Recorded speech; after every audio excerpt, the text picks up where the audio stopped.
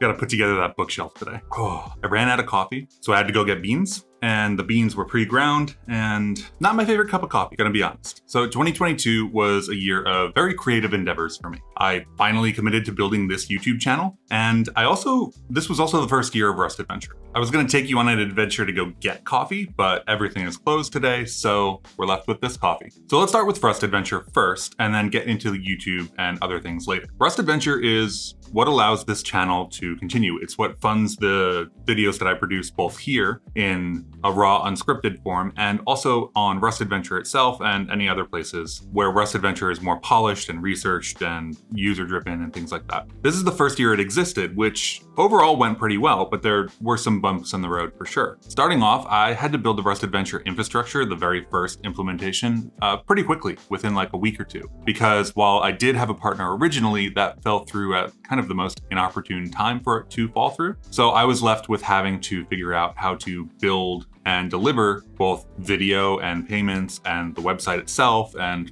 amongst other things as fast as possible, basically. Unfortunately, I've been paying for that tech debt ever since, which is totally fine. This is like a 5-year-long project for me, but it's something that I have to deal with. The Rust Adventure launch went pretty well. Actually, really, really well. It was the most successful digital educational product that I've shipped so far, so I'm very happy with that. I launched it originally with lifetime pricing, which allowed me to give back to the people who have supported me for a while with the ability to pay one time and get my updates forever, since I know this project is going to live for a long time, while also giving me a base of some sustainability to be able to use that income to continue to develop it for more people or a wider audience. As the year progressed, it quickly became apparent to me that if I wanted to extend this over a 5-year life cycle, then I would have to change the pricing model. One-time lifetime pricing doesn't necessarily support that much effort. So I wanted to change to a subscription pricing model for Rust Adventure. And if you've ever been a consultant, an indie developer, or a freelancer even, you know that subscriptions are a harder pricing model to succeed at rather than single one-off pricing. However, it fits much better with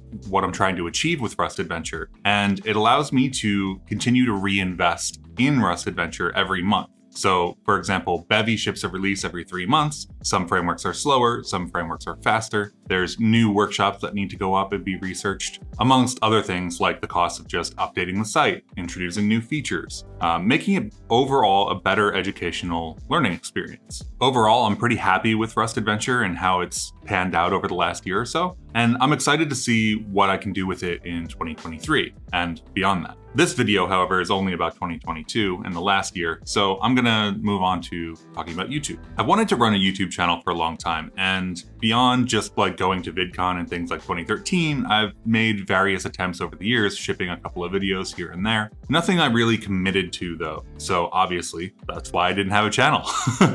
I'm happy to say that this year, I made 2 real attempts at growing a YouTube channel that I could sustain over a longer period of time. The first attempt was not that successful. It was some kind of like releasey news kind of videos and then like occasional other videos that I could figure out when I could figure them out. The release schedule was either inconsistent or a couple days a week, which really wasn't enough to actually get people interested. I didn't have enough of a backlog. So if somebody liked a video that I made, it was often just a video about a release that happened this week and not a back catalog of videos that they could go through either to learn something or to be entertained or anything really. But then I started making daily videos, and that was phenomenally successful. Daily videos has been an absolute resounding success. I'm so awestruck that so many of you show up daily to watch some Rust video that I put together or whatever I decide to make a video on that day. Thank you all so much for showing up and participating in this community and watching these videos and leaving your comments. I really enjoy participating in that. Posting daily videos took this channel from under 1,000 subscribers to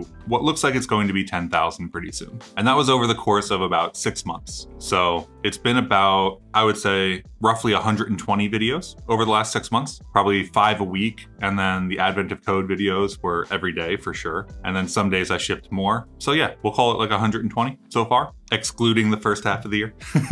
Daily videos wasn't all positives either though. I started the idea in January or February of last year, and I talked to a couple people about it, and I got almost universally negative reactions to it. Nobody thought it was a good idea. Nobody thought it was sustainable. People were worried about burnout. There was a whole bunch of stuff, a whole bunch of varied reactions, none of which were particularly positive. And unfortunately, no hate to those people because they're just, you know, I asked them for feedback and they gave me feedback and they're my friends. But I unfortunately let that feedback, even though I knew it was what I wanted to do and I knew how to do it sustainably, I let me put off doing daily videos for another 6 months. So I didn't get started until halfway through the year. Even though I knew it's what I wanted to do, I knew it was useful, I knew people would like it, and I knew it would allow me to produce a wider variety of content over time. I don't really know what to take from that other than if you've done your research and you know something is what you want to do, then don't take other people's feedback into account unless it's like safety issues or something like that, you know? If you're confident in your ability to do something and it's something that you want to do,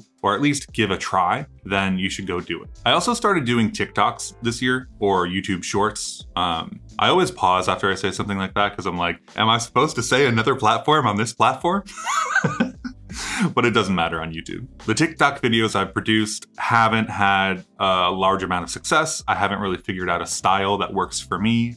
I haven't really figured out a production schedule or a production routine that works for me for producing them in the first place. So I'm hoping to improve on that in the next year. But at the same time, I had people search me on TikTok or search for Rust on TikTok, for example, and then show up in a Discord voice channel the next day saying, hey, yeah, last night I looked up Rust on TikTok and I found you and now I'm here. And coming face to face with the idea that there are real people watching the videos that I create on platforms, even when I'm just experimenting and I don't know what I'm doing and they're finding them useful, is just an amazing thing to come like face to face with. So that was absolutely very cool. Other than that, I've been kind of tweeting less.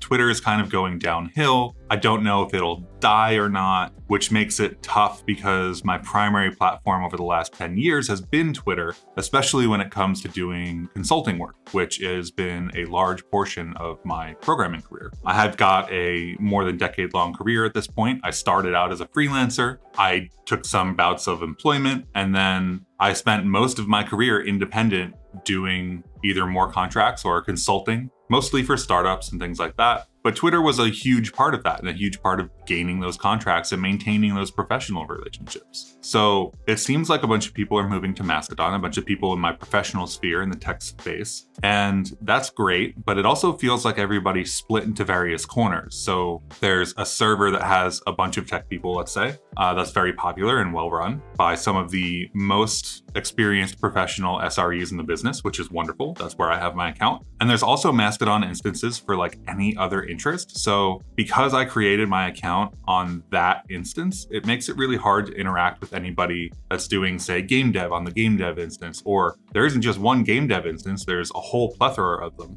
And it seems like you have to have an account in like every different place to participate in any given interest, which I've found really difficult and has led to me tweeting less both on Twitter and on Mastodon. Although I will say that I've kind of been replacing that with video and I'm really enjoying video. So I'm going to continue doing the part that I'm enjoying right now, video, and I will still have my other accounts in other places, but I think for the next year, I'm gonna focus on video, but we'll see. Overall, 2022 was a great year. I produced a lot of videos. I produced a lot of useful educational content. I made some money that allowed me to support doing that more. And thus I was able to help more people. I was able to ship a bunch of videos to a YouTube channel that then you showed up to because you're watching this and this is on YouTube.